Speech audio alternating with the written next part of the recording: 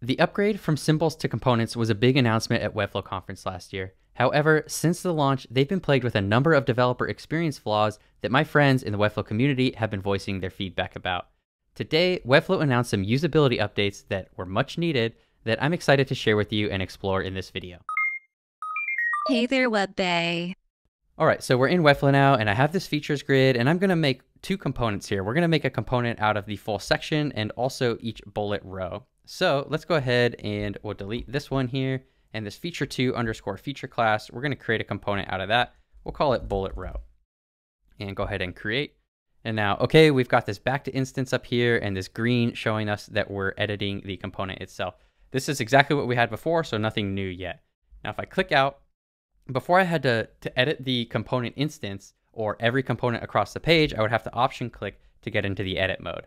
There's other options. You also have this little pencil icon right here that you can click, as well as the edit component button all the way up here. This was my workflow before, was using that edit component button, but now we can just double click and we're editing the component. This will edit the component across all instances. So let me actually back out and I'll duplicate this. And I'll go back, double click, I'm in edit mode. And now let's say I want to change, it doesn't make sense for all of these to say primary major key.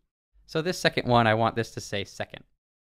So I type second, but oops, it's editing across the whole site now. I'm in total component edit mode, editing everything. And if I had another page with this on it, it would be updating there too. So let's click out. And what I'm going to do is come back in and I'm going to select the element that I want to change across various components. So that's text size medium right here. And over in text block settings, I'm in the setting panel over here. Click this little purple circle dot, and I'm going to create and connect a new property.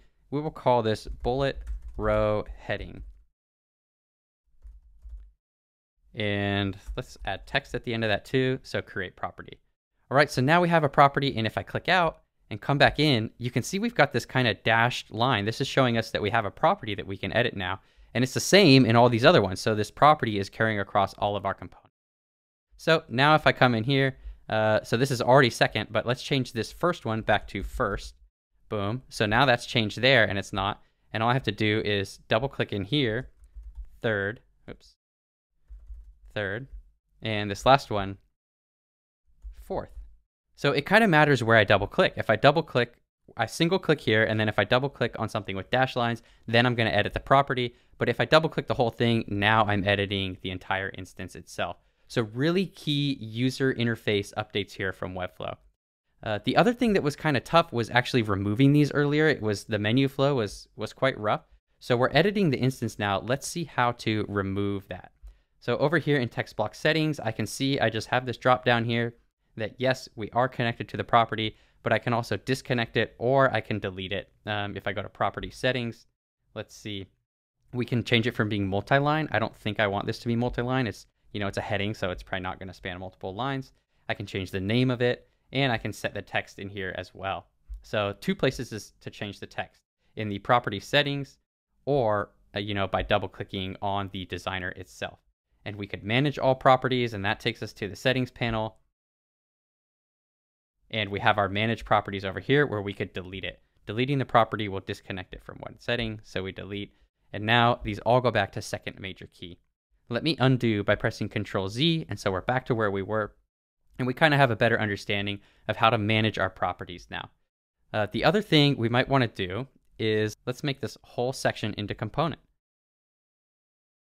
And I'll call this features. And click create. And now, okay, we've got our features component. If I come to Navigator, back to instance, we can see, yes, there's this features component. And then once we're within the component, let me expand everything. Then we have bullet row, bullet row, bullet row, bullet row. All right. And now what I'm going to do is I'm going to go back. And what I want to do is duplicate this whole thing. So we'll duplicate the whole features section. And okay, so now we've got another component, but it doesn't really make much sense that this image is here. So let's make a property out of this image. We have image, and what we can do is, again, back to the purple dot, we'll click that, and we'll create a new property, and we'll call this image, and create property. And now when we click this gear icon, let's see, it has image here. We can go to property settings and replace our image this way, or we can just click out of everything. So let me go back to the instance, And you can see there's that green dotted line around the image. It's kind of hard to see, but we can definitely see it if we zoom in a little bit. So I'm going to click, and when it's green and I click the cog and I click replace image, now I can add my own image to that. It's important to note that there's still only a couple properties that we can change across our components. If I go back into the features component here, show all settings, and click edit component, then in manage properties, if I click plus, we see all the different types of stuff that we can edit. Runtime props and slot, don't worry about these. These are related to devlink, but we have visibility, video, link, image, and rich text and text, which we've seen. Something you might want to do is have this second feature section actually be reversed. So to do that, we actually can't really do it within the component. So we have to unlink our instance and then come back in here and just, let's see, let's come to our grid layout, and I'll just swap these.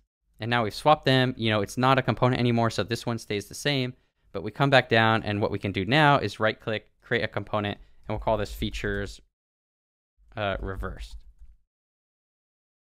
So that's a way that you could do that. Now, one problem I'm still running into with some larger builds with lots of components is that it does slow down the designer quite a bit. Are you experiencing that too? I'm curious to know. If you are, let me know in the comments. Otherwise, thank you for watching the video, and I'll see you in the next one. Bye-bye.